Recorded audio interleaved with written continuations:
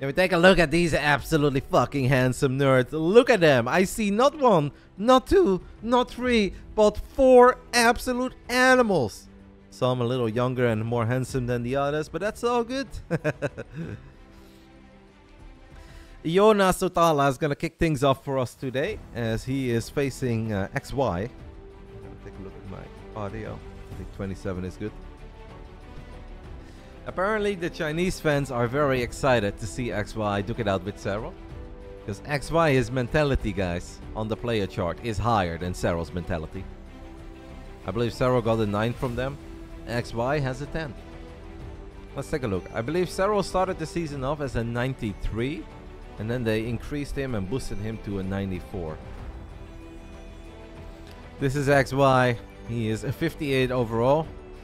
You guys can see a 6 for strategy, 6 for offense, 6 for micro, 6 for macro, a 7 for defense, and a 10 for mentality. He was 97 last week? Holy smokes. I didn't know that. Who did we play last week? Strategy 10, macro 10, mentality 9. So XY has the better mentality. 97? This is a very unique pie, by the way, in that octagon. You don't often see one guy completely dominating the other, but then that underdog still being better in one thing. 97 is mental. Reynor is molding. Oh, Reynor is on Basilisk as well, guys. We are a team. Keep in mind that we are a team. We encourage one another. And I'm sure that Reynor is very happy for Serral's rating. Obviously, today is going to be a little bit of a chill broadcast, guys. I like to commentate in a way that I think is somewhat similar to professional sports. What I've always hated was this esports casting where every game is supposed to be ultra hype and you celebrate every victory like you celebrate the other victories, which doesn't really make a lot of sense. Like if Real Madrid takes a 1-0 lead against Sociedad at home, that is not the same reaction as Real Madrid taking a 1-0 lead against Man City in the semi-finals of the Champions League. Obviously, I think we are big favorites here. We're gonna have some fun. Let's get it on. Let's get it on. In the top left side of Neo Humanity, we took a look at the main base of XY, representing Invictus Gaming. Bottom right side, an animal. Hailing from Finland, he is our very own Jonas Sotala. So today, the order of players, I believe, is Serral, Reynor, Trigger. Yes, that is what I settled for. I am the one who decides who comes out in what order, as I am the captain. And I was kind of doing it in, how do you say that? In cooperation with the players at first. Serral tilting? Why is Serral tilting? He went spawning pool first, by the way. So Serral maybe somewhat worried about getting 2 racks or 3 racks here, I don't know. At first I was doing it together with the players. But obviously there is very little actual strategy that comes into play in this phase in the tournament where you don't get any info on maps, you don't get any info on who seats anything where, so basically I'm just the one who decides the order. And I've got a method for deciding the order, but I do not share that with anyone. Those are top secret CIA classified files. Yona knows the win rate of 3 racks. It's very high. Not quite as high as the 3 racks in TVP, but proxy 2 racks or 3 racks in this matchup, it does rarely lose. Serral get a haircut? I don't see it, but maybe. They always do this, by the way. They zoom in on these sponsors, literally every single best of 2. It's like, and then they always select them one by one. I guess the Chinese casters go hype over it and call them out like they are John Anik in his prime. Even though I hope for John Anik that he didn't reach his prime yet. Because I'm still not that big of a fan, guys. I preferred Goldberg. No one knows what I'm talking about. Other than 6 ultra buff nerds that are eating protein while we speak. So it's a Reaper opening here for XY. He's going to send the Reaper to the other side of the map. Serral has 2 Zerglings showing up in the natural. XY does react very quickly. Obviously for someone like XY, these are fun series. Like, you have very little to lose and you have everything to win. The Chinese fans were very hyped to see one of their fan favorites, one of their veterans, duking it out with, in the eyes of many, the GOAT. I'll say in the eyes of many to not trigger some of the diehard Maru or Rogue fanboys out there. But Serral does not seem very impressed so far by anything that's happened in this game. If anything, Yona looks kind of bored. He's just like, meh, meh. Then we have Juanito, our gym rat. Juanito thinks that the more you go to the gym, the more appealing you become to the ladies. How's that working out, Juanito? How is that working out? Spam this Yagi to help the goat. That doesn't make any sense. Let's do the dudes instead.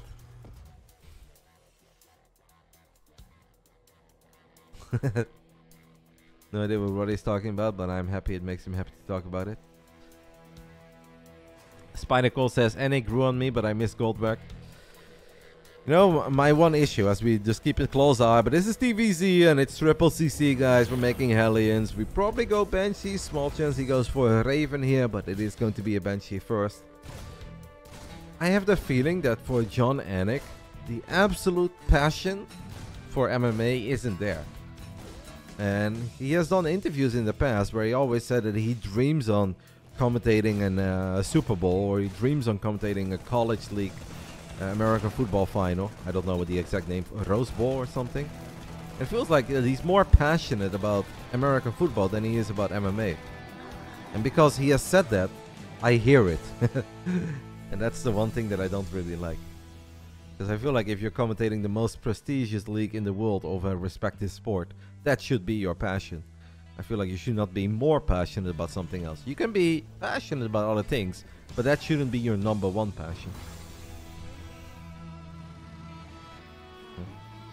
Yeah, that's true, Von. Orange Ball? Could be, I don't know. I don't follow college sports too closely. I don't think that commentating got worse in MMA. Maybe it got better in the end when they removed Goldberg and Joe Rogan, but I feel Goldberg and Joe together, they were very good for the ultimate hype fights, you know? Maybe like some of the earlier fights where analysis is used for and we want to learn something. They were obviously not the best duo, but I do think they were the best for the ultimate hype fights, as XY is very sloppy with his first Banshee. Alrighty then, guys. I know that he didn't go double Banshee, he didn't go cloak Banshee, but donating one Banshee like that in the center of the map for absolutely nothing, that's not the play, my friends. XY will know that. If you want to cause an upset here, obviously you're going to have a very clean early game. Since he's not going double Banshee and he's not going cloak, maybe it's not as impactful as it otherwise would have been, but how can you possibly feel good about losing a Banshee like that on the edge of creep while getting 0 kills? Did you live in America? Yes, I lived in America for give or take 6 years. They rang my door today because they wanted to convince me that Jesus Christ is my Lord and Savior, so they wanted to have a little chitty chat about it.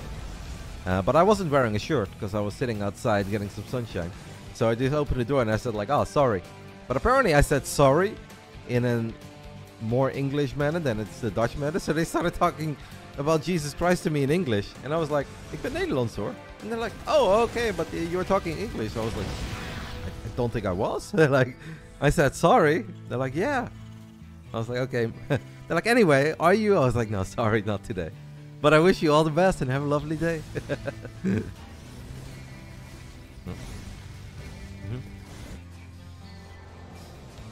Since I have my man Lino in the chat. Yesterday I was wearing your shirt, Lino. Today we are repping it. I actually had a meeting yesterday with the bosses of Basilisk, and I was wearing the Hoops shirt. And they were like, hey, is that Lino's company? I was like, yeah. And they were like, oh, that's awesome. I was like, yeah. He's our boy who got bopped on the Friday night. And they started laughing. They're like, yeah, we saw that.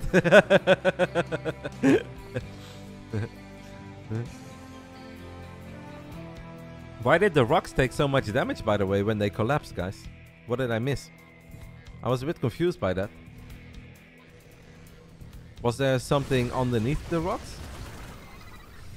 XY's macro, by the way, has not been that bad. Other than the Banshee being donated for absolutely no good reason. This has not been a sloppy game. It's not been a bad game. It's been a very defensive game. Very macro-oriented.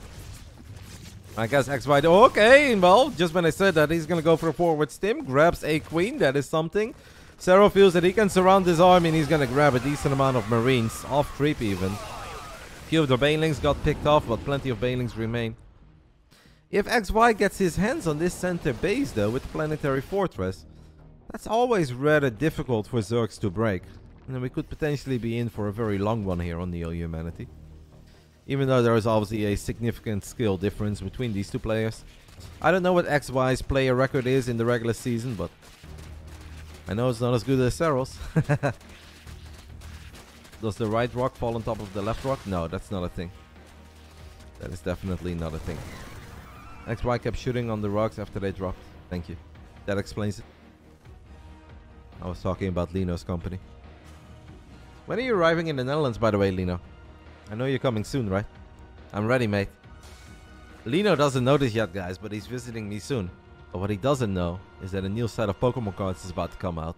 And he's gonna see me open way too many packs.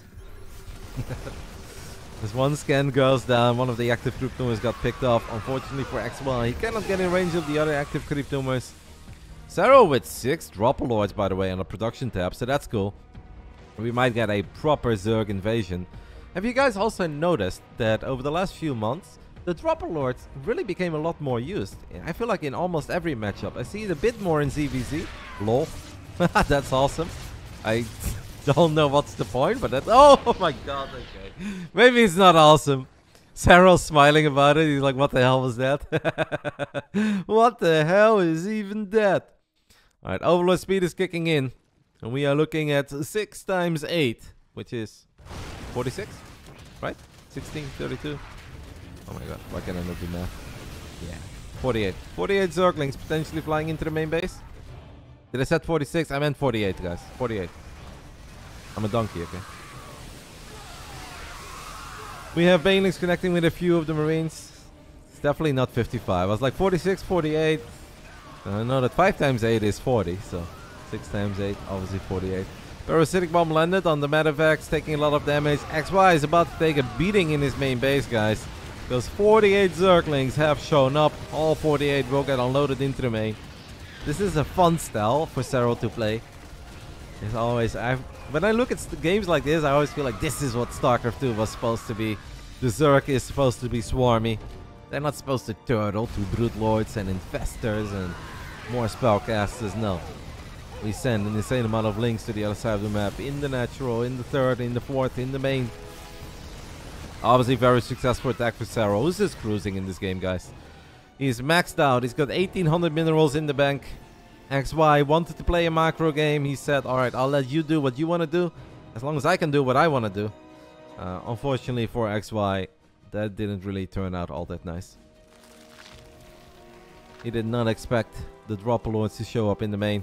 We have a few Vipers in the mix now as well. Could go for Blinding Clouds, could go for Abducts. Love that Blinding Cloud there, by the way. And the 3 tanks behind the mineral patches. The tank positioning is kind of cool.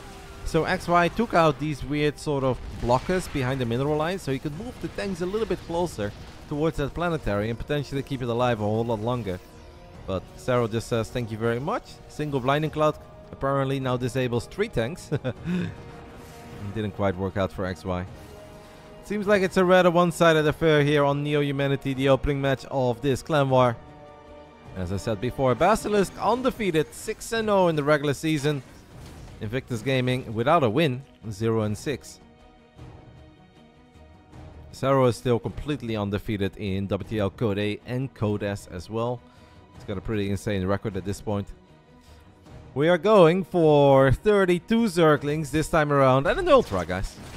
32 Zerglings and an Ultra get dropped into the natural. +2 melee, obviously done. Adrenal Glands is done. And XY is just getting bopped here. He's getting ran over. Serral is doing his best Paul Busfeld impression. He's here, he's there. He's literally everywhere. There's a couple of SCVs go down, and with a couple I mean 24. A few of these well-protected tanks are going down too. There are 2 Zerglings, or 3 Zerglings still nibbling away at that final tank.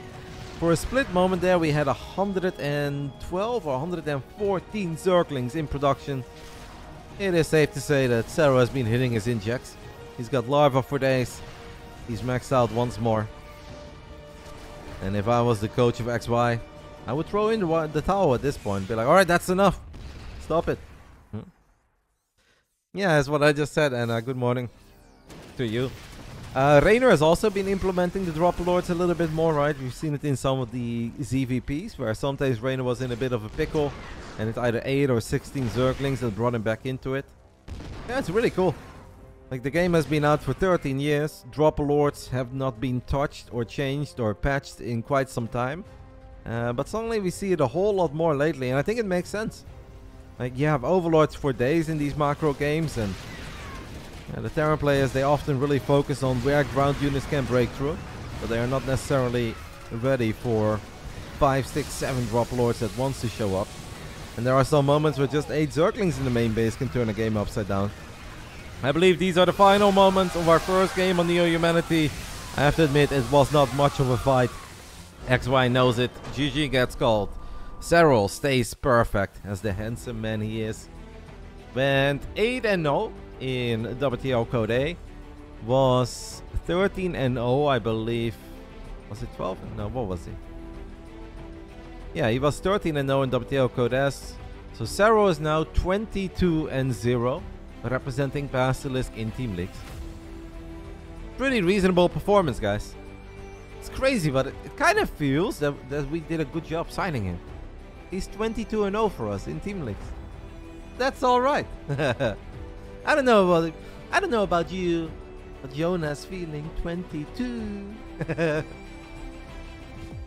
Will he ever lose? That's the real question. Where did you guys find this player? I went to the local supermarket and I picked up some chatter about a guy from Finland, kind of good at StarCraft, so told the guys from Basilisk, take a look at him. We found his email on a random forum, bit of an inactive forum. Send him a mail. We offered him a mouse and a keyboard and a headset, and he said, I'm in. The greatest pickup of all time. Yeah. There is a chance that he might get 100 if he goes undefeated for the entire season of WTL Code S, and he goes perfect in the playoffs too. Now, obviously, we can expect that. Not even from Serral can we expect that, but so far he has literally been perfect. Royal Blood is going to be the second battleground for these two. XY, a fan favorite and a bit of a legend in the Chinese scene. Duking it out with Serral here. What is this XY 100% mentality? So the TLDR of that is that it's a meme in the Chinese scene. They are bullying him a little bit because they said that XY, he's been playing for all these years. He never wins anything, but still the motivation is sky high and he keeps on trying. And the fact that someone after defeat,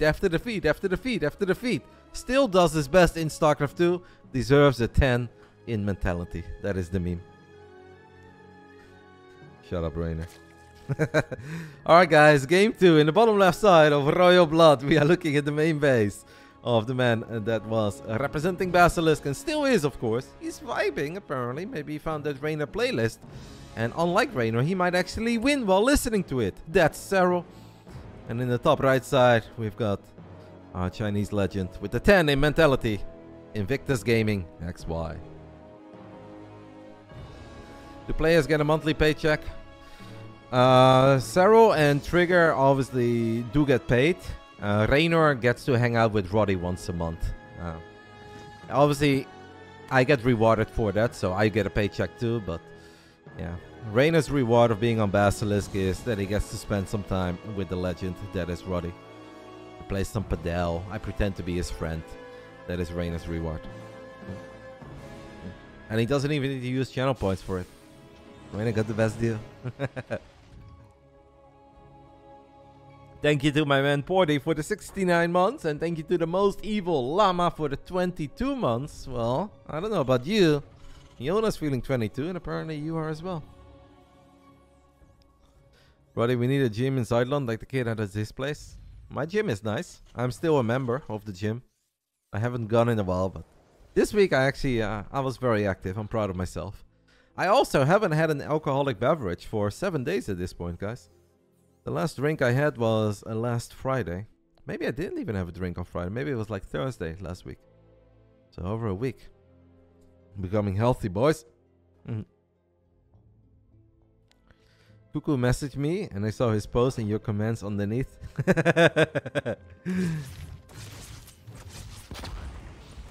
Cuckoo's Instagram is my little playground to misbehave. Once more, we've got 2 Zerglings sneaking into the natural of XY. But XY is not being sloppy here in the early game. He does save his SCV. Obviously, Serral is not giving anything away on his side of the map against a single Reaper. And it seems like XY just wants to make the best of this opportunity to play a best of 2 against Serral. And we'll once more go for a triple CC build, and we'll take it from there.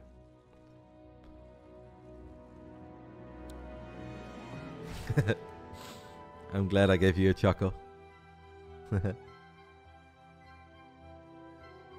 And he's obligated to stop to me? No, Reynor is not obligated to do anything.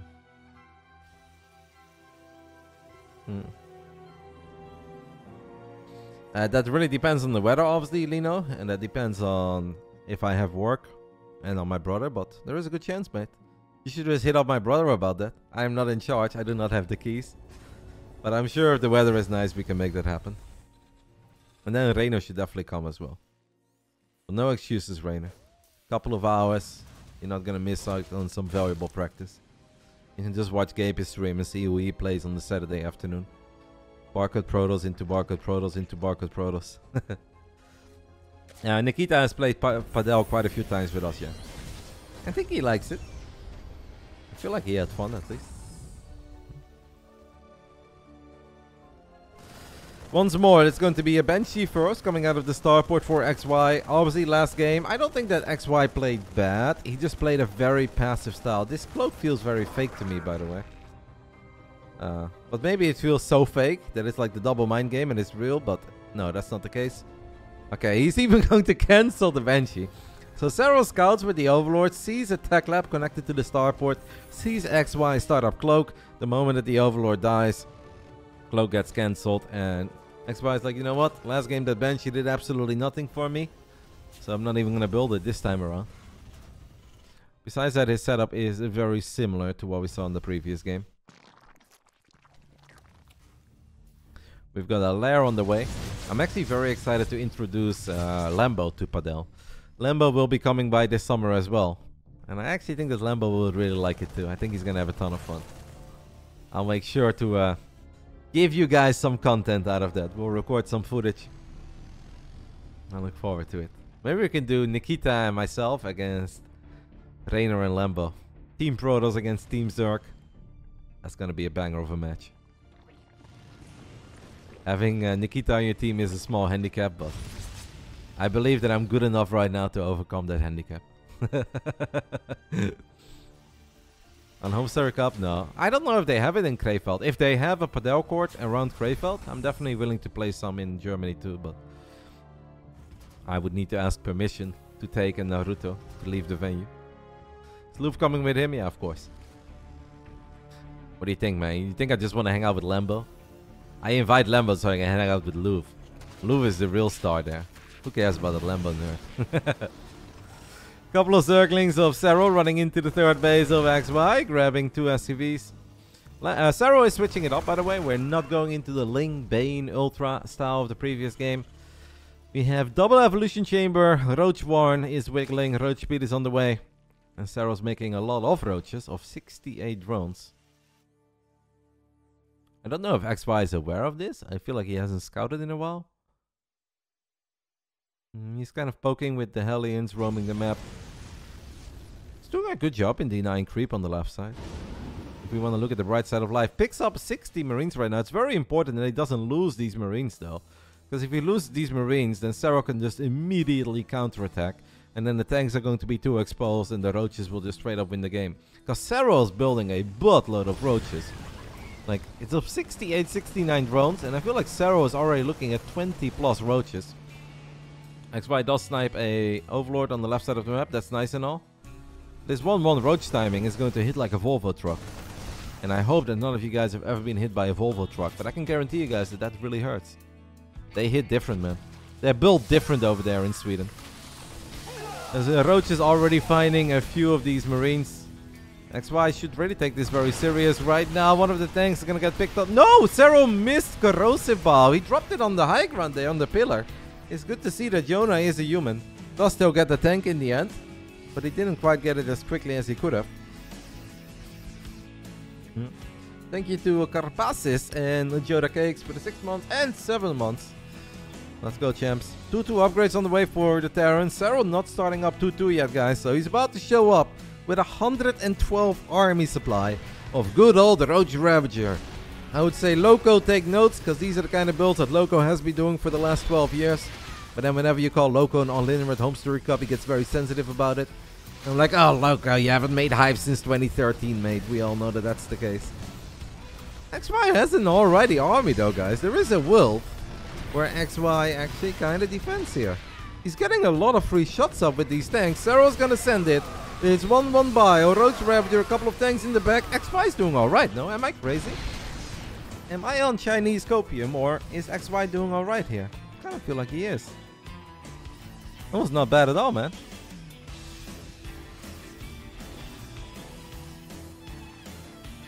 Those tanks were able to get multiple big shots off. Now the good news for Serral is, yeah, look at that. He lost 15 roaches there, and he actually didn't even get any of the key units.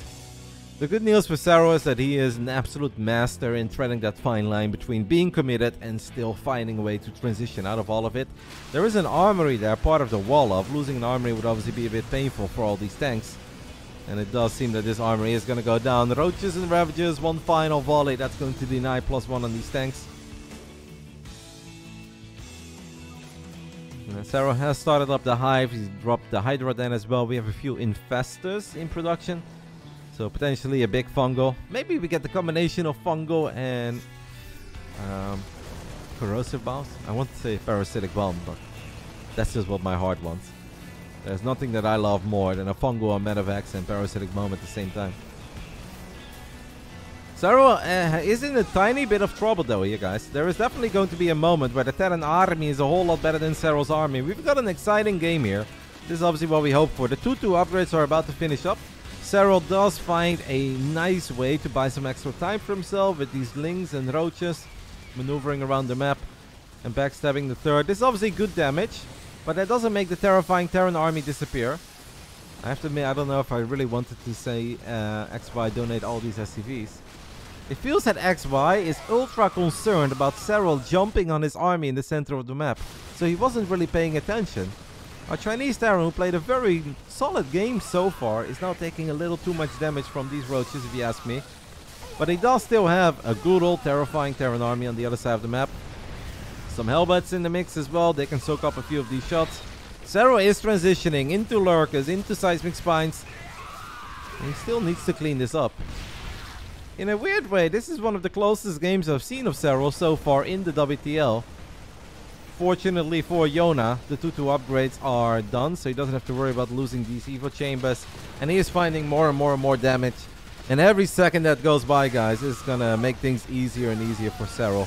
Because he's got Lurkers on the way, he's got Seismic Spines. And XY is just ultra committed to his 2-2 tank push. And he's believing in the slow and steady wins the race, but it's a little too slow and steady. There's now just a few roaches and a couple of Zerglings who are able to clean up all 3 tanks here. Marauder, even tank number 4 is going to be in a bit of trouble. Serral is spending every single penny that he has, but he has now successfully made it up to, I think, 10 Lurkers almost. So 10 Lurkers with Seismic Spines, yeah. Unfortunately for XY, I think he took too much time here, man. Took a lot of damage from that counter-attack. Wasn't quite sure how serious to take it. He's now going to pull the Muslim. And that is steaming forward with a whole bunch of Marines into a lot of Lurkers. I don't know if XY is also living together with an Alice, but if he was, Alice is going to hear a thing or two about it. Look at it, Alice. Like, look at the Lurkers. I don't know what to do. Every time I stim forward. And that is why our good friend Benjamin Baker plays Age of Empires right now. In the end, it seems like we're not even getting our potentially exciting game-ending fight, as all the tanks got picked off by the Ravagers one by one. All the reinforcing tanks struggled in securing the third base of XY.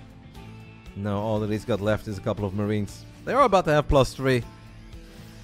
That is very impactful against Roaches and Ravagers and Queens, but it doesn't really matter against Lurkers. Few Liberators showing up is cute, but Serral wouldn't be Serral if he didn't have a couple of Ravagers left over.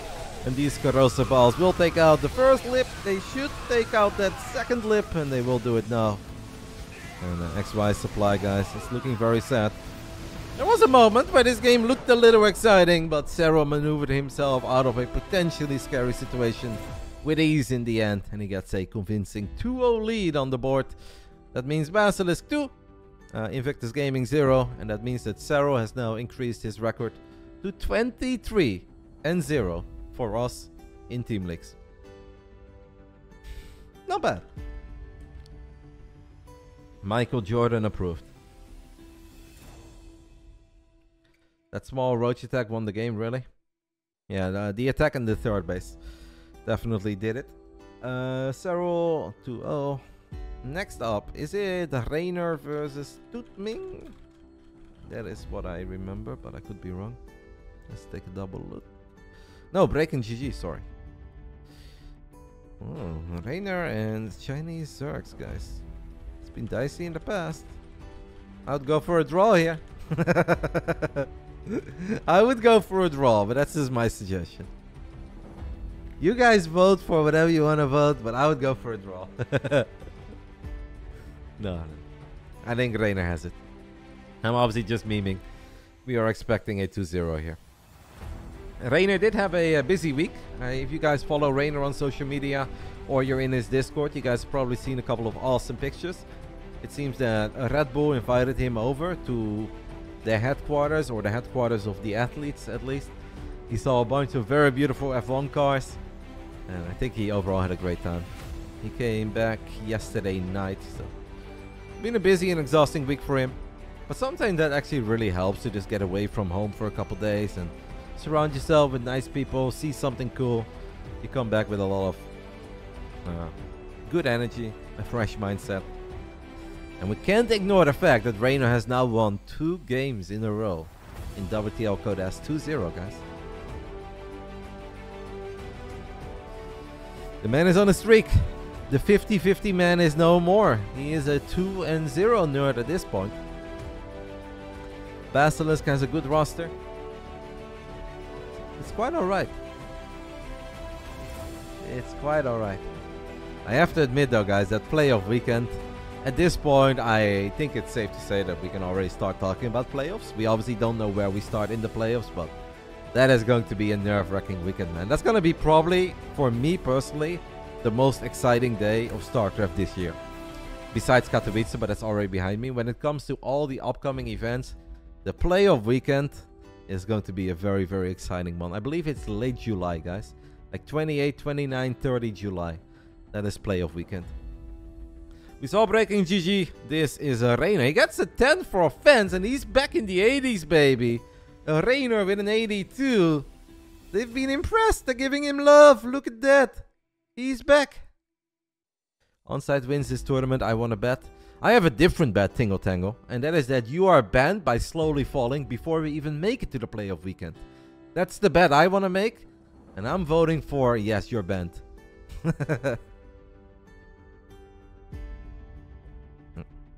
Is the playoff LAN tourney? No, playoffs are online as far as I know. Unless something drastically changes, but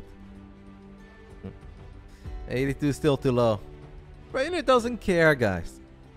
You know what they say, a lion does not care, but the sheep think about him. And Reynor is the lion. And the guys who make these rankings, they are the sheep.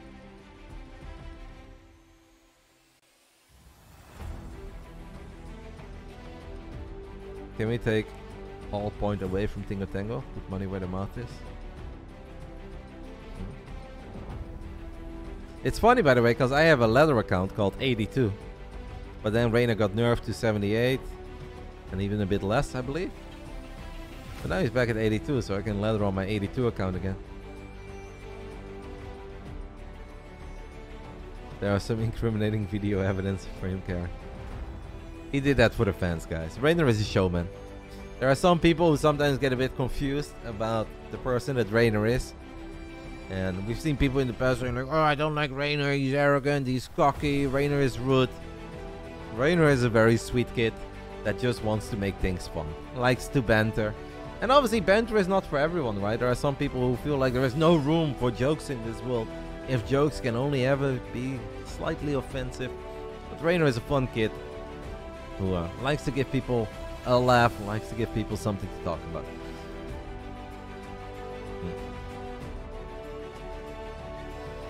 Reynor was legitimately 90 plus last year. I don't know what happened. Well, what happened is that Reynor was not necessarily the star player that BreakingGG Gaming had in mind. Reynor didn't do all that great in the regular season. Reynor wasn't the all-star in the playoffs that they hoped for. At IM Katowice, I think a lot of people just focus on Reynor's final result, right? And the final result is that Reynor was a top 8 player. And of course, there is more to that story, right? Reynor lost to the guy who won it all. Reynor went perfect in the group stage. But if you ignore all of that and you just see where he finished, you're like, top 8, okay, that's not that great. And then you look at the DreamHack Masters Europe Regionals. Where did Reynor finish? Top 8 again. I think those things, all those factors combined, is the reason why Reynor is ranked a little bit lower right now than he was in the past. But the year is long, the season is long. And I have a lot of faith in our Italian stallion, and I'm sure he's going to bump those numbers up. To be fair, Serral was also a top 8 player in Katowice. That is correct. But after Katowice, Serral has probably played like 50 games or 50 series, and he won like 48 of them. Well, if Reynor played 50 series, let's say he went 37 to 13 or 38 to 12 or something, right? So there definitely is a big difference in performance after Katowice between these two. Anyway, let's get it on. Let's get it on. Round 1. Fight! In the top right side, we are looking at the main base of our always charming, entertaining, and bantery Italian Zerg, Reynor. In the bottom left side, we are looking at the main base of the man who's got a microphone in front of his face. It's hard to play like that. I speak from a place with a lot of experience. It is a BreakingGG. Obviously, the story for this best of 2 is simple. If Reynor wins 2-0, we won another Clan War. If it goes 1-1, it will come down to the final series. All of these Clan Wars in the WTL regular season are a best of 7. So the first team to win 4 maps has won the series. And if you guys join in later, Basilisk is 6-0 in the regular season. Invictus Gaming is 0-6. As apparently BreakingGG is playing under the account called Lemon. And I don't know why, but I think that's fascinating. Reynor gonna be stream sniping? Absolutely, mate. We all know that Reynor, a guy who's literally a world champion and has won countless of LAN events in the past, will probably stream snipe while we have a 2 to 3 minute delay in a best of 2 against BreakingGG. That seems like a comment that makes a lot of sense. You know what, mate? I think you're onto something.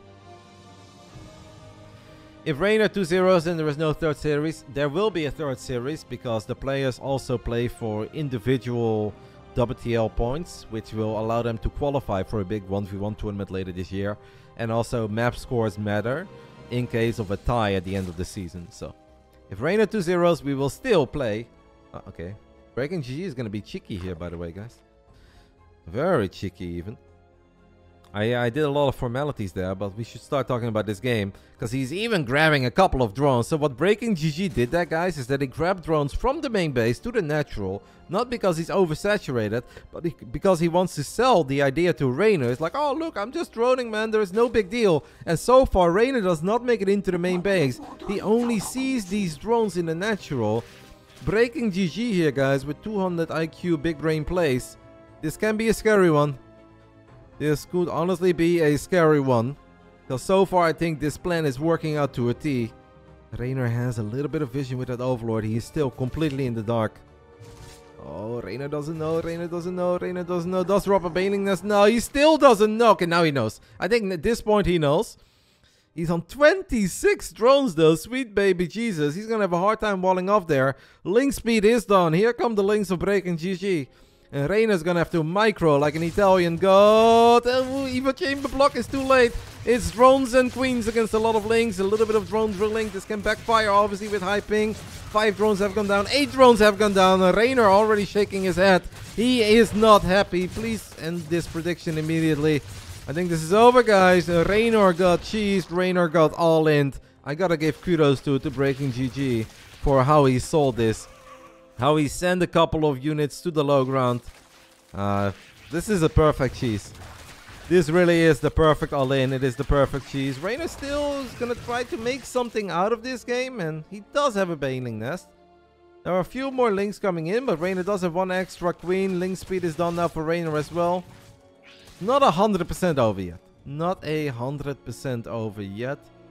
Like 16 drones is an insane amount of drones. But obviously BreakingGG was ultra committed. Reynor is definitely not totally dead yet. It looked like he was kind of dead after he lost all the queens. He was shaking his head. He was leaning back a little bit in his chair. But the Italian Stallion is fighting. I feel that BreakingGG did a lot of things perfect there. It just really goes to show how damn committed this game is. Or this build is. 16 drones and 3 queens. And there is still everything to play for. I don't know if Reynor is way behind. I do think he is behind because of the amount of queens that he lost. And he obviously lost some mining time. But BreakingGG was not mining any gas during all of that. Maybe Reynor can actually start being aggressive. Because he's the one with the Baneling Nest, right? Reynor is the one with the Baneling Nest. He's the one with Banes. I think right now the most scary thing for Reynor is... if he moves out, he's so vulnerable at home. And if he moves out with only a couple of units, he won't be able to get a lot done. BreakingGG is going up to 3 bases. But hey, this is at least already a very fun game. That's obviously always what we hope for here. So Reynor is behind. He's in a bit of a pickle. But he's not down and out. Reynor sometimes does do his best work from almost impossible positions. I don't know where he's gonna take this. Okay, one of the banelings detonated. Don't know what that was all about. A roach warren for Reynor. I don't think he has a lair yet, right? We do have one happy Zergling of Reynor scouting. For Reynor, by the way. He always goes up against like the silliest builds. But I really want to give a lot of kudos to BreakingGG. It all came down to those first drones that he grabbed from the main, that he sent into the natural. And Reynor walks in there with 2 links and he sees the 2 drones there. As BreakingGG gets another favorable trade there. A single Zergling for a Baneling.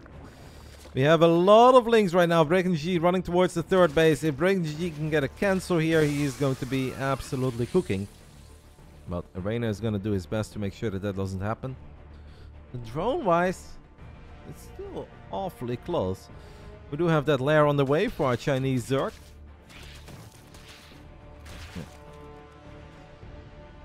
I do love it when a plan comes together, and I think BreakingGG played that very well. He sold it very well. StarCraft 2 is a game of incomplete information, but the little information that players can get their hands on is often what they base their next decisions off. So yeah, sometimes you want to sell something that isn't there, and I think he did a great job in that regard.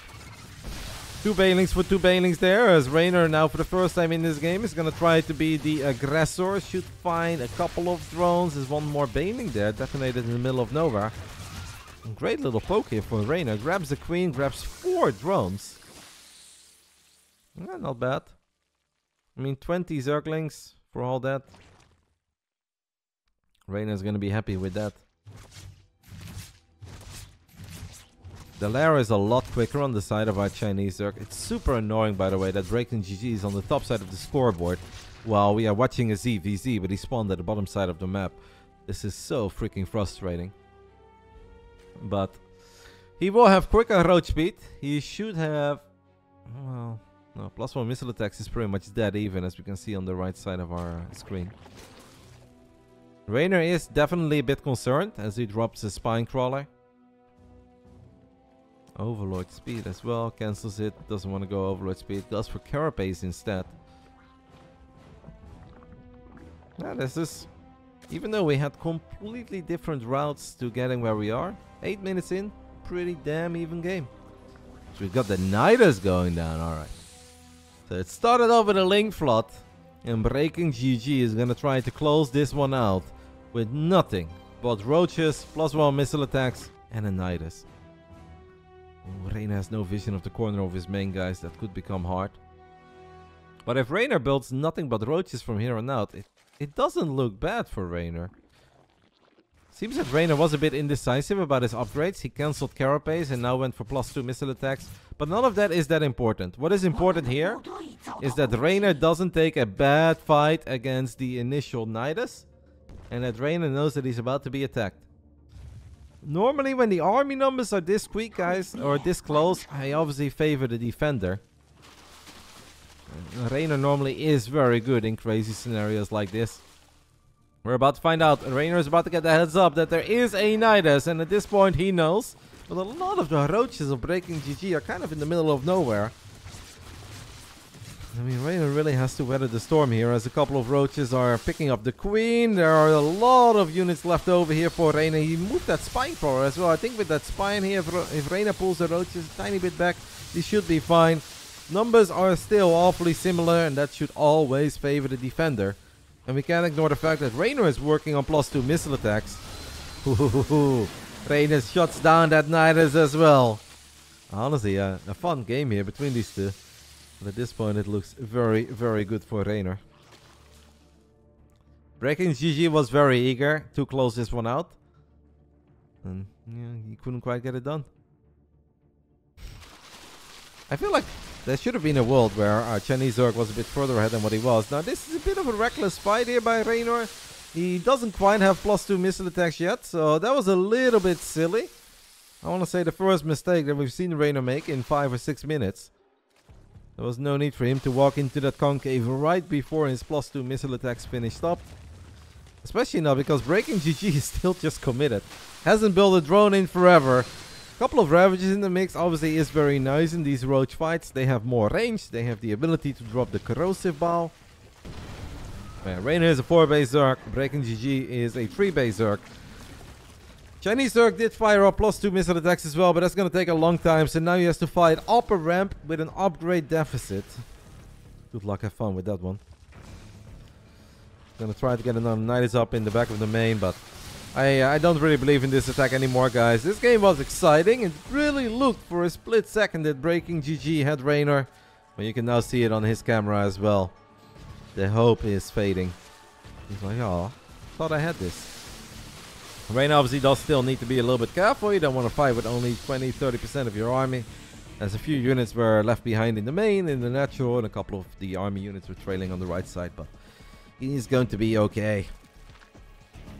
Now BreakingGG is the one who's building a spine crawler. But I'm afraid that that's going to be late. Reynor wants to get some overlords, gets the double kill, and I'm sure that he wants to get the hat trick. There's one more corrosive ball. Should take out that final overlord. But it got personal between Reynor and the overlord. I know he wants it. We are battling, but the numbers at this point heavily favor Reynor, who's got an upgrade advantage as well. And if you have an upgrade advantage in these roach battles, you will be fine. Reynor takes the 1-0 lead.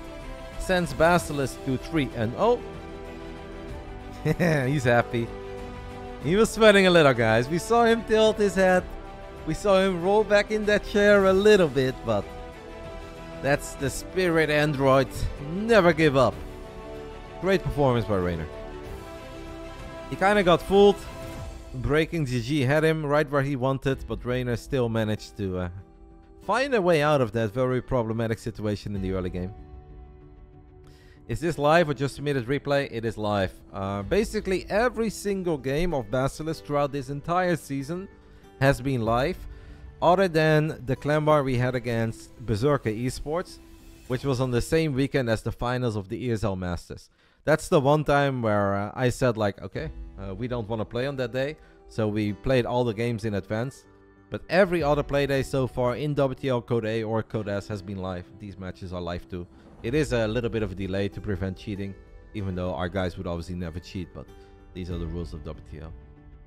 But basically, you guys can always assume that the games are live, unless I tell you guys over and over and over and over and over again that the games are not live. But I don't really enjoy casting games that are not live, so basically, whenever you see me sit here, just assume that games are live.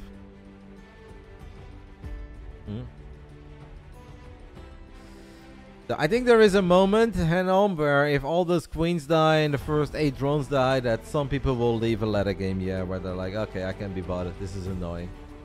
Yeah, it's good to see that Reynor's heart is in the right place, that he's a warrior, and that he didn't want to tap out too easily.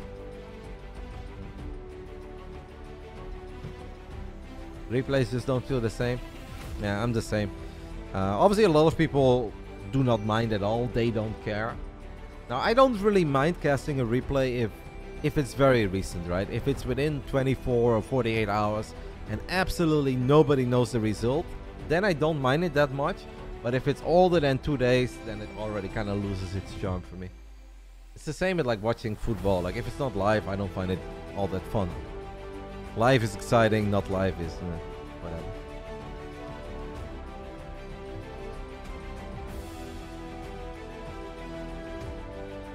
I think yeah, I don't know.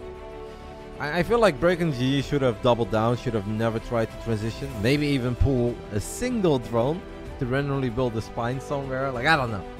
Just like, if we're all in, we gotta play it with a lot of heart and commitment. Will PH versus Abydos be next? Yes, but we still have Trigger against MacSed. And obviously, after every clan war in the regular season for Basilisk, I do an interview with the boys. So there is a small chance that I will miss a little bit of Platinum Heroes against Abydos of the very first game. Because as soon as this is done, we're going to do an interview with Serral, Reynor, and Trigger. And just hear their thoughts quickly. Gogo Basilisk 6-0 for the first time. Did we not have a single 6-0 so far? I know that we had one in Code A, but... no, we had 6-0 against Berserker Esports. We had I know that this is the week that I wasn't really commentating because I had to cast ESL Masters, but we've had a 6-0.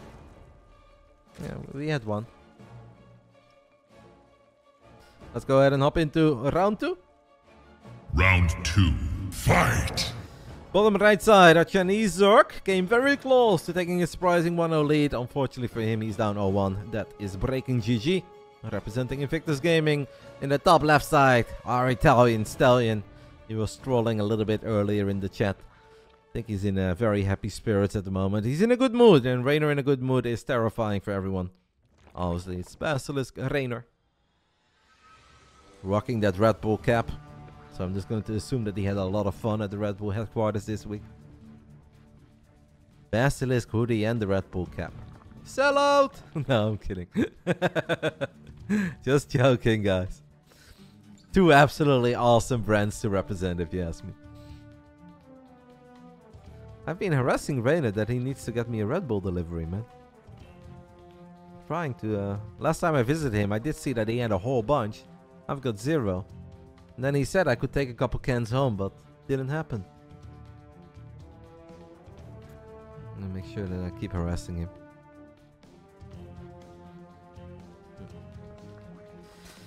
Who is better, Reynor or Serral? I think over the last few months, Serral's had the better results. But I think when they play against one another, it will always be close. It will always be competitive. I think in all 3 matchups together, I think at the moment, Serral is a little bit more well-rounded. Because Reynor is a player that has crazy high spikes, right? That there are moments where he clearly just is the best StarCraft 2 player in the world. But his overall level is maybe a little bit lower than Serral, but he can definitely peak higher. That's the way that I've always seen those two. Yeah. And that's why I think Serral against Reynor is always a treat. Because you just don't know who's going to win between those two. I think overall at the moment across the board, Serral's a little bit more solid. But never count Reynor out. And do not think that just because, oh, maybe Serral's a bit better right now, Reynor cannot win DreamHack Masters Yon Chopping. No, he absolutely can. Reynor is a guy that can really step up to the level of competition as well. And playing against the likes of Maru and Serral can bring out the very best in Reynor. Reynor is going. I like that. I haven't really thought of a lot of Dragon Ball Z references, but yeah, I can see that.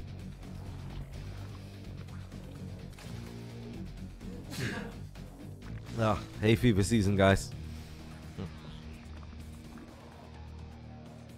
I recently went through a couple of my very old Dragon Ball Z cards. But I never knew anything about DBZ cards. I just kind of bought a few packs. I collected them. I have a couple of Dragon Ball Z cards that I think look cool. But I have no idea if they were actually special or rare or not. But I did put them in sleeves and in a folder. They're kind of cool. Anyway, that is Dragon Ball Z. Not very relevant to this ZVZ, as BreakingGG had a very quick lair. We know that he's a big fan of roaches and Nidus networks. He's actually a fan of Nidus in all 3 matchups, by the way. It seems that these two are kind of mirroring one another.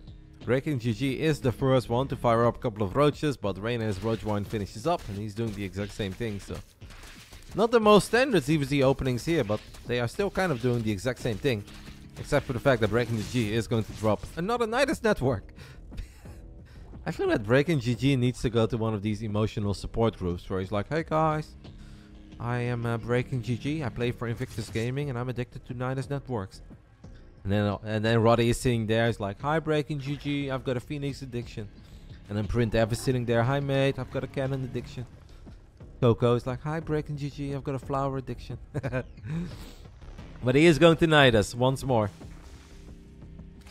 Don't think this is gonna come as much of a surprise to Reynor, even though he may not have necessarily scouted it yet. Does that Overlord see it? It does, actually. I hope that Reynor's paying attention. He sees a couple of dots on the minimap. Obviously, some of them are Overlords. One of them is actually Nidus. Reynor sending his units over. There's a Baneling in the mix as well. Banelings deal bonus damage. Ooh, I don't think you keep that Nidus alive. I really don't think you keep that Nidus alive. You don't keep that Nidus alive, but apparently enough units come out that Reynor is temporarily going to disengage against. I don't know. I'm not really feeling this. I think once more the numbers are a little bit too similar. But BreakingGG does have a very tiny window where he's got +1 missile attacks. And Reynor does not. But the reinforcements have arrived from both sides actually. Reynor now kind of winning that fight on the low ground. But BreakingGG is already in the natural of Reynor. It's just that now it's going to be very hard for the Chinese Zerg to get his forces together. And he's just kind of bleeding out too many units. Also has a few too many minerals in the bank, guys. If you go for an all-in like this, you gotta be damn sure that you spend every single penny you have. Sitting on 600 minerals, that's just a few too many to all-in Reynor. You want all-in Reynor, you have to be minus, okay? You have to go into the red. You have to spend money that you don't even have. Reynor shuts down that Nidus as well. All 3 queens will fall. And it seems that Basilisk will stay undefeated here in the regular season of WTL Codas. Because once Reynor gets the job done here, we are 4-0, and that means it's another W for us on the board. That means that we go 7-0 in the regular season. And Reynor, for the first time this season, will get a hat-trick. As he gets not 1, not 2, but 3 2-0 victories in a row. Who is this guy? I don't even recognize him anymore. I thought he was our 50% man. Why is Reynor cosplaying like he's Serral, guys? What is this all about? I liked Reynor more when he was a 50% guy. You know, I always believe that you have to be yourself. A 50% Reynor was something that we got all very excited over. Serral was 13-0, yeah, but in the last 3 clan wars, both of them are 6-0, so. For 3 weeks straight, Reynor has been cosplaying like Serral. Pineapple pizza for Reynor. I'm still disappointed that Reynor invited me over to his place to watch football. And he said he was going to cook. And then he got me frozen pizzas from the local supermarket. I mean, I love Reynor, but that one hurt, man. I really thought I was gonna get some authentic Italian pasta. I was gonna get some sort of very special fancy dinner. Little appetizer into a main course. Nope. Freaking Albert Heijn pizzas. I want to say that he has learned from the very best. Because when he visited me, I did give him frozen pizzas. But I'm not Italian, you know. He is.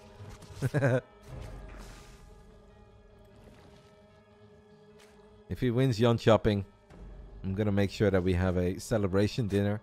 And then I want to see him sweat in that kitchen, alright?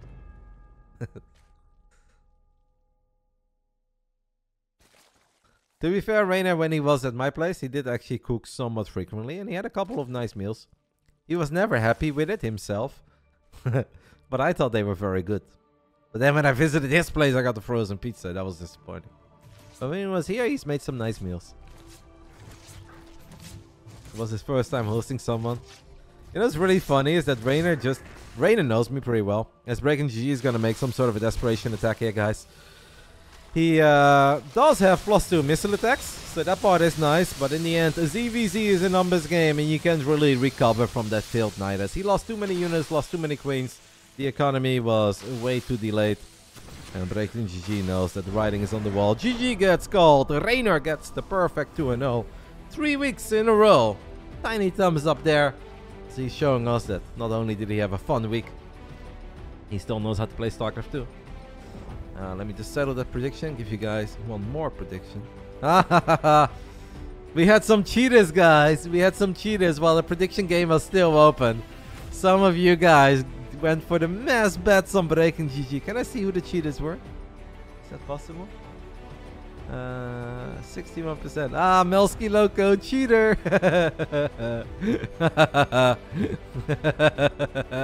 Cheater, cheater. Got you. Alright, so Reynor gets the 2-0. We found a new EVA, guys. We found a new EVA. Our last best of 2 is a Trigger versus a MacSed.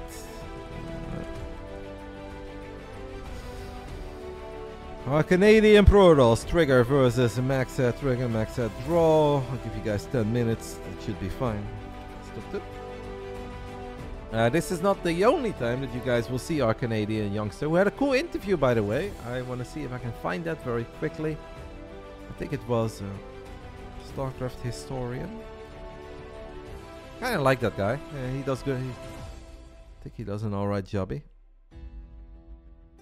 Let's see if I can find the interview. Yeah, here it is. So, Trigger, thanks so much for... I think this is kind of a cool interview. In case you guys haven't seen it yet, and that's the kind of content that you're interested in. I took a look at it this morning at 7 a.m. because I woke up ultra early. And I saw this interview and I put it on. And I thought it was nice. I like to see more of Trigger, so that's the link. Let's take a look at player profiles. 69. All right, guys, get it out of your system. Nice, nice, nice, nice, nice. Nice. Everyone thinks it's nice. Nice, nice, nice.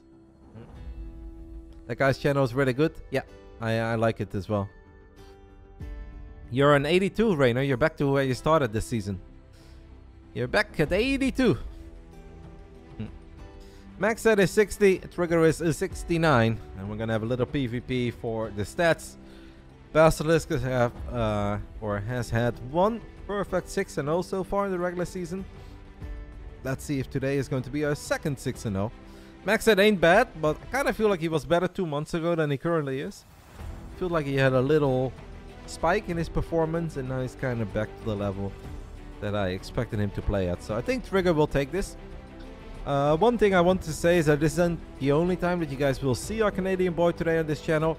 Later tonight at 8 p.m. Central European Summer Time, which is in exactly 5 hours from now, he will be playing a best of 5 against Skillis. Skillis, who's been very unlucky in the big brain bouts. I think Skillis is historically 0-5 or 0-6 in the big brain bouts. Could be his first win today.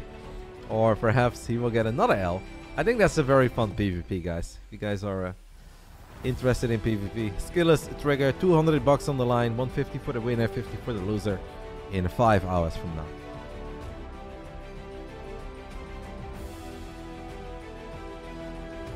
Obviously, real speedy bows are the bats are not supposed to be open. As we can do play intros quickly. Bottom right side, an absolute veteran of the scene, a Chinese legend. It is Invictus Gaming. MacSed. Top left side, we're looking at the main base of an absolute animal. Our Canadian Protoss, Trigger for Basilisk. I always try to time it, that you guys have a lot of time to place in your predictions. And that the games kind of start then. Or if the game is live for 2 or 3 minutes, it's not a big deal. Yeah, sometimes games start a little bit earlier than I expect them to. Once in a blue moon, people can take advantage of it and they can cheat, but you know, it's just channel points. It's imaginary internet points. It's not like you can really do a whole lot with it. You're not being cheated out of a car or a brand new television over here, mate. It's imaginary internet points on the Roddy channel. So I don't think we need to take it overly serious. You know what, Ivan? We found a new cheater, mate. I will stop harassing you from here on out of being the cheater. Melski Loco tried to cheat, but it backfired. He thought the game was over, but it wasn't over. Poor Melski. Donating 250k to a good cause.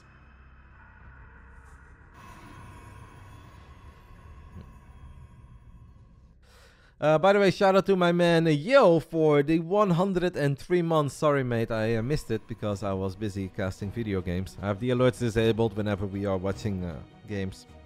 But thank you, Yo. Very long time. And we also had well_038 for joining our channel for the very first time. So I welcome you with open arms. 103 month resub and a brand new sub, guys. Just on the Roddy stream. I was definitely not ignoring you. I was just paying attention to the video games, mate. So we've got a 2-gate opener on both sides here. Neither player doing something crazy like dropping that first pylon on the low ground and going for the 1-gate fast expand. Unless your name is MacSed, I really don't recommend doing that on maps like Graswan, Neo-Humanity, Ancient. Just be old-fashioned and go for the double gate on the high ground.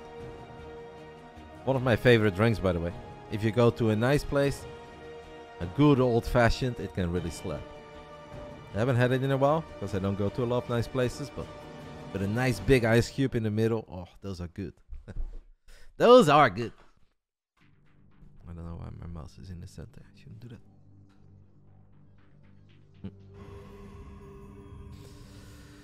Trigger is going for Blink Stalkers of 1 base, guys. Twilight Council before expand, but at this point I don't even believe that he's expanding anymore, as he also dropped a 3rd gateway. This is a build that Trigger has done quite a few times, where he will just go, oh, this is a big scout for MacSed. But you know what, I really wonder what MacSed does here, because I've been in these situations as well, where at this point you know it's coming, but what can you do? Like, you can't snap your fingers and make an Immortal appear.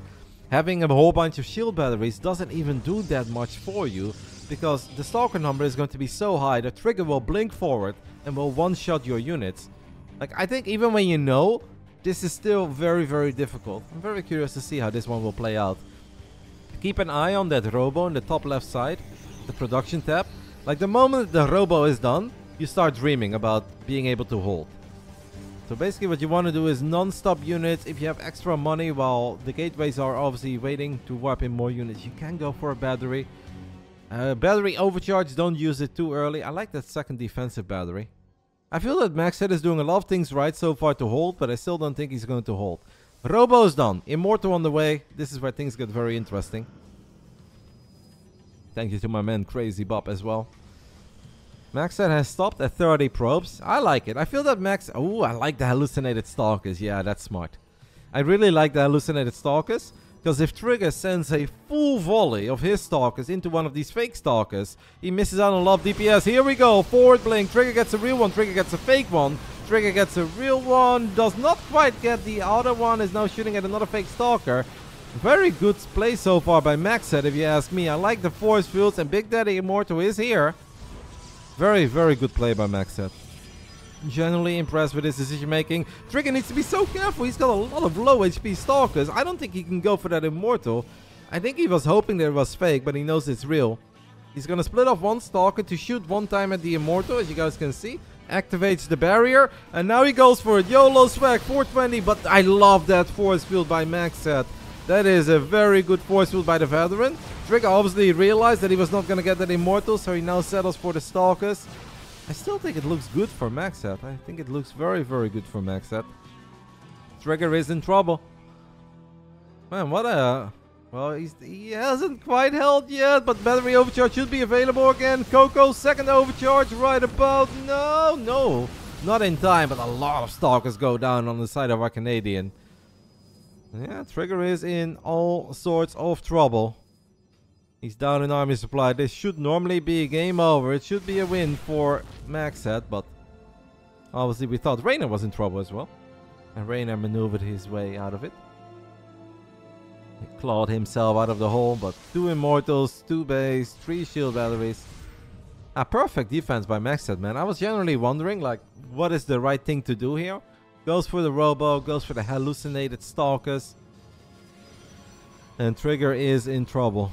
Very, very well done by the Chinese veteran. I tipped my fedora to him. Trigger tries to get the sentries, but I think at this point Trigger knows that this is not going to work. Makes one more forward blink, but there is Coco's second overcharge. Trigger is bleeding out Stalkers left, right, and center, and It is not going to be a perfect 6-0 for Basilisk today, guys.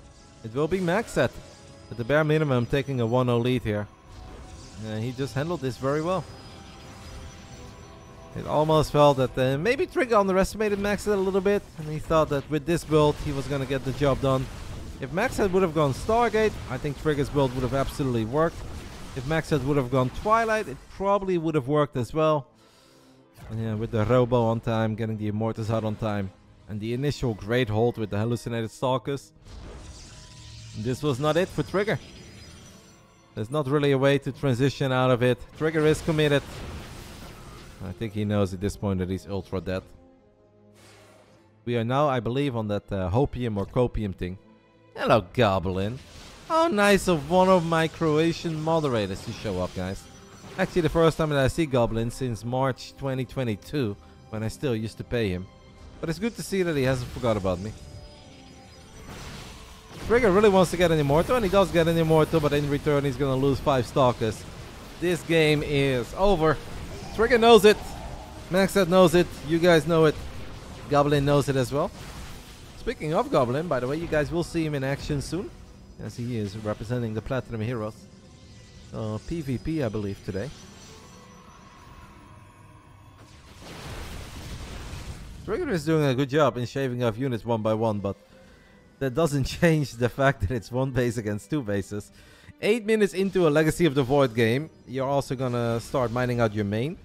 I believe at this point, we're already down to 6 mineral patches. Might be down to 4 mineral patches in the near future. Yep, exactly. 6 mineral patches it is. This is some serious Copium. I do love it. It's good to see that Trigger does care, but I can't really make this any prettier. This was a hockey game, guys. There would be 2 minutes left in the 3rd quarter, and the score is 7-0 in favor of the Capitals against the Pittsburgh Penguins. But the Penguins are pulling the goalie. So, sure, 2 minutes left on the clock. They've got 1 extra guy on the ice right now. This was the NFL. We just entered the 2-minute warning, and the score is 63-7. However, the team that has 7 points is on the 45-yard line, so I'm telling you guys, there is a chance. If this was football, the score is still 0-0, because nobody ever scores in football. But that's not too important right now. MacSed also has a Dark Sprite, which means that Trigger is in even more trouble, because he's got no Robo. I mean, it's over. This one is ultra over, but Trigger is absolutely doing his best with trying to make something out of this game. MacSed is now checking to see if there are any hidden bases. He probably thinks at this point this is too good to be true, and something weird must be going on, otherwise this guy would have left a while ago. But no, it really is that good, MacSed. As Trigger is trying to get a couple of these Immortals, does get one of them, but obviously he has no Robo. I believe one of the DTs revealed themselves on the other side of the map. Oh, those guns! Oh yeah, baby! Give me those guns, MacSed. I love it. I mean, right now I'm questioning my sexual preferences. I always thought I was straight, but after seeing those guns, I'll be honest, I'm not sure. I want to see more, baby.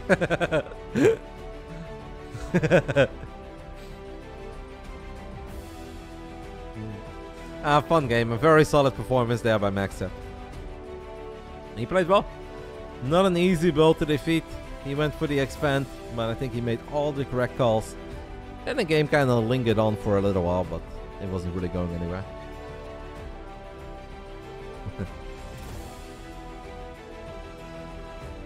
I know. Even when your team is down 0-4 and you know that your best of 2 doesn't really matter, it's cool to see that these guys are still happy whenever they pick up a map. Yeah, check Discord real quick if you can. I will. If you're trying to maneuver your way out of an interview, mate, it's not gonna work. You're in trouble.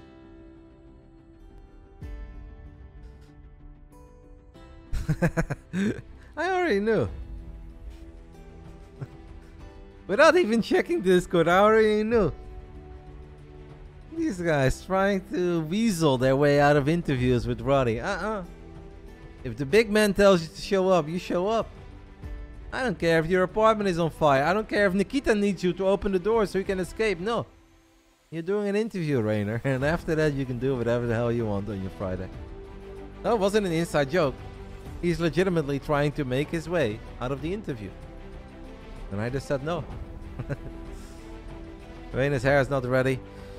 I'll be dead honest, mate. Reynor's hair hasn't been ready for an interview since the summer of 2017. He was still a cute kid back then, and I was kind of feeling the hairstyle, but it's been the performance has been uphill. The hairstyle has been downhill at a very rapid pace. I actually made an appointment, Reynor. Maybe if you want to go on the same day. I'm going next Saturday. Saturday, 10th of June, I believe I'm going. Have I been to the beach? No, I have not been to the beach, but I have played padel while the sun was shining. And I've also been sitting in my backyard, rubbing my belly with oil and embracing the sunshine. But there is no sunshine today, so that's why I'm here all day. Now, I was going to be here regardless, but it was very sunny in the Netherlands on Wednesday and Thursday. Bet if Yona asked, he could skip it. That is true, but Yona also is 23-0 for us in team leagues. I believe you are 8-12, so yes, I do play favorites towards Yona. You win a few more games and maybe you can skip an interview. But not today, mate. Not today. We are just waiting for the final game, to start between Trigger and MacSed. Score currently 4-1. Obviously means that BASILISK has improved their record to 7-0 in the regular season. Unfortunately for Invictus Gaming, they fell to 0-7. But there are still player points on the line. I believe that the official name of the tournament later this year will be Masters Coliseum. Players can qualify for that by winning a bunch of games in the WTL. And they receive player points. So it's very important for Trigger that he wins at least the second game here. So he picks up a few points.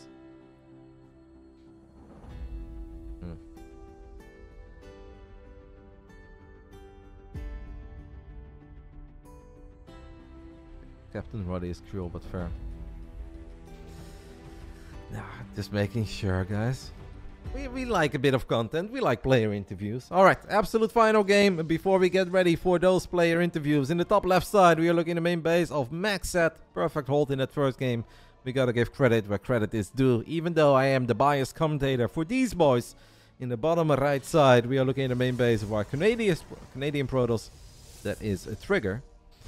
Now, second game will be on a map with a ramp into the natural. So obviously it is Babylon, and you can immediately see that both players are adapting to that, and they will go for the low ground pylon into low ground gateway. Does not mean that you can go for one base all in if that's what you really want to do, but it's a little less strong on maps like this than it is on a Neo Humanity or a Grass One or Ancient. Petition to make Ronda the mascot of Basilisk. I would be all for that. No, the Ronda is so sweet. I saw Ronda yesterday or the day before. My brother's wife was walking her, and I just opened the door. Or I came home actually. I went to, I don't know what I did. I guess we went grocery shopping. And we just arrived, and then I saw my brother's wife walking with Ronda. And I saw the dog already, and she didn't see me yet. And I was like, Ronda! And she was suddenly very happy. I posted it in the Discord. It was cute. I missed the first few seconds of me seeing the dog. By the time I started recording, she already saw me. But yeah, I believe that in DreamHack Masters Yon Chopping, it's going to be one big reunion of the Basilisk family. So I'll take this idea and I'll present it to them. And I'll see if I can make Ronda our official mascot. I'm definitely for it. I'm sure that I can convince Reynor as well. Since Trigger is going to spend soon 2 weeks in the Netherlands at my place, I'll make damn sure that he gets to meet Rico and Ronda too. I'm sure he's going to be on board as well. I think we can make it happen. We've got a Nexus going down on the side of MacSed. Meanwhile, Trigger already had his Nexus down and also has his Stargate down. So what is MacSed going? Is he just going to try to go double gate here? Because at this point, MacSed is, probably going to... Wow, super late Stargate. Okay. So MacSed will also drop his Stargate. But it's a whole lot later than the Stargate of Trigger. It's also a whole lot later in the Nexus department. The one advantage that MacSed does have is that he's got Zealot Stalker versus an Adept. But what do you really do with that? Now we have a second gateway going down as well. Is it like some sort of a weird Phoenix gateway all-in with a fake Nexus? Because if nothing big happens in this game, guys, if nothing significant goes MacSed his way in the next 90 seconds, he's actually really far behind. For no real reason. Huh?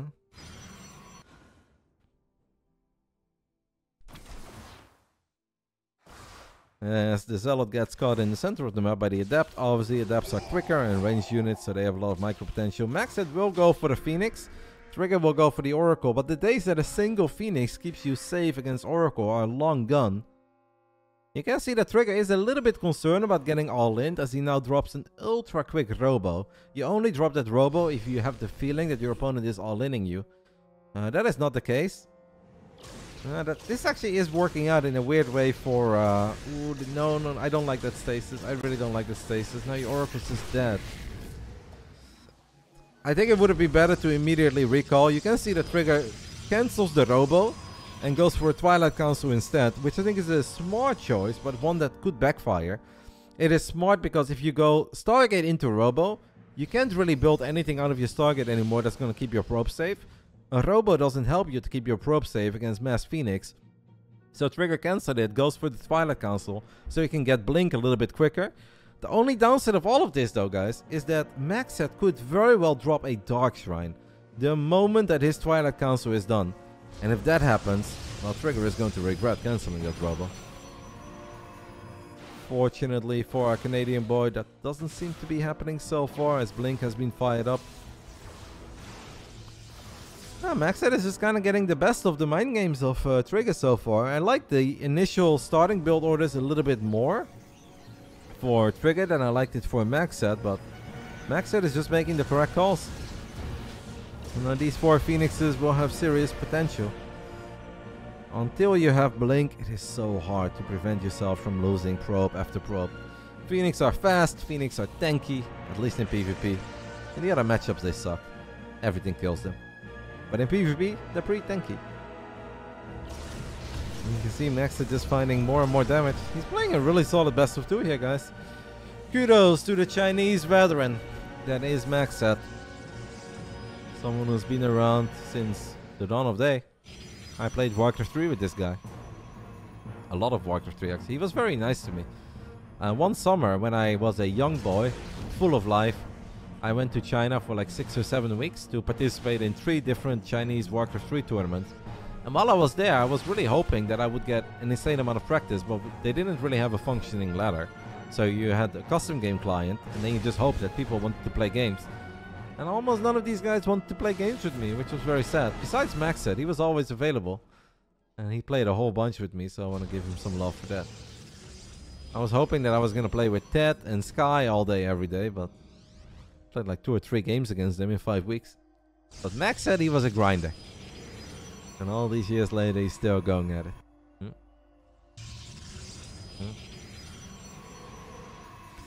Hey, why aren't you playing in this, Roddy? Maybe I'll play sometime soon, Lambo. I'll play sometime soon. If you guys want me to have an appearance in WTL Code S, we'll make it happen. I will get nervous. I will be very stressed out. I won't sleep for a week. But if you guys want to see me play, we can make it happen. MacSed was a human. I was Orc. MacSed was human. How about TLO versus Roddy? Woo!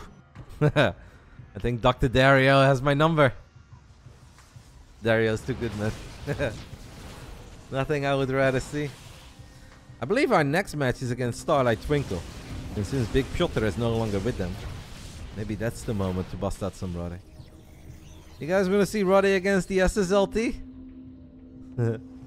Nostra Beefs, you have to decide way in advance that I am playing. Ooh, Blink there, by the way, by Trigger. Snipes a Phoenix. We cannot just look at a Clamor and be like, oh, we're 4-0. Now Roddy can play. You decide like 3 or 4 days in advance what the lineup is. So, if you guys want to see me play on Play Day 8 against SSLT, we have to decide that like 3 days in advance.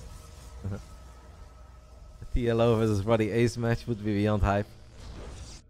Yeah, I feel like I'm not made for that, man. TLO is built for that, but not Roddy. I'd have a heart attack. So you're saying you don't believe Serral and Reynor would win so you can play? That's not what I'm saying at all. I'm just saying that we cannot decide that on the fly. We have to decide that in advance, that's all I said. I think this IG would have been the best option of teams left. I don't fear anyone. I fear no man but God. Send me against Onside. You guys think I'm intimidated by that Maru dude? He's got no idea what's coming for him. Maybe we're waiting all season long to bring out Roddy against Onside to secure the dub. Maru has no idea what he's going up against when he plays against me. Yeah, no, that was heartbreaking. I still sometimes have nightmares about that game against Sulir on Jagannatha. Lambo in the chat. I remember Lambo saying that was the most painful experience he's ever seen. I had one Void Ray that I F2'd out of position 22 times to deny a Nidus going up in my main base. It hurts. It hurts every time I think about it, but it's okay. That's in the past. This is now. This game has obviously been kind of fun. MacSed eventually donated the majority of his Phoenix, but I feel like he got some decent value out of it. Both players right now working towards Stalkers, Zealots, Immortals and Archons. MacSed already has +2, has a War Prism in the mix as well. Our Chinese veteran, he's feeling it. He thinks that this is his moment. Shield batteries are incredibly good when these kind of armies fight against one another. But it's hard for Trigger. Ooh, I don't really know if I like this fight for Trigger. I don't think I like this fight very much. It's +2 for MacSed. It's +1 for Trigger. We have Archons in the mix as well. Now, obviously, if MacSed runs into the natural of Trigger, that's where it gets bad for the Chinese veteran and good for our boy. There's a couple Phoenixes still in the mix as well. Well, one Phoenix gets picked up immediately. Trigger is actually doing incredibly good so far, as MacSed is just blocking his own units from participating in the fight. And what started off as potentially a very difficult fight is now starting to look like a pretty awesome fight. I want to say that Trigger is not quite there yet, but obviously every second that goes by is a good one, as Trigger feels so confident that he can blink forward. Well, MacSed kind of messed that one up. There was some potential there for MacSed, but our Canadian boy with an absolutely stunning hold can now blink forward one more time, and we can snipe that War Prism. Let's go. Send it. Boom. Not quite a one-shot, one-kill, but MacSed has gone up to 4 bases during all of that, but he lost way more while he had the upgrade advantage. The reason why MacSed lost that fight as badly as he did is mostly because he had Archons, Trigger didn't, but then the Archons didn't even help out in the Zealot versus Zealot fight. And since Trigger went all out on the Zealots, he obviously had more. And then MacSed also kind of split up his army when he would have benefited a lot more from keeping his units together. So GG gets called. Trigger does get the W in game 2. Had to work for it, was sweating a little. But he will tie things up, and that will do it for the first best of 7. There is one more best of 7 coming up, but obviously there is an interview coming up as well. Reynor tried to weasel his way out of an interview, but that's not going to happen. So this is coming up soon, guys. Showdown against Mondo, Goblin, Creator, DNS, Nightmare. I will be casting that as well. But what I'm going to do first is take a little break, call the boys, have a little interview, and then we are officially done with the first best of 7. So stick around. I'll see you guys in a couple of minutes. And obviously, if you guys have any burning questions for either Reynor, Trigger, or Serral, feel free to post them in the chat by the time I come back, and maybe I can ask a couple. So I'll see you guys in, give or take, 3 minutes. Obviously, last thing, by the way, that is important, is that we are now 7-0, guys, in the regular season. And unfortunately for Invictus Gaming, they are 0-7. I'll take 7-0. That ain't all that bad. I'll see you guys soon.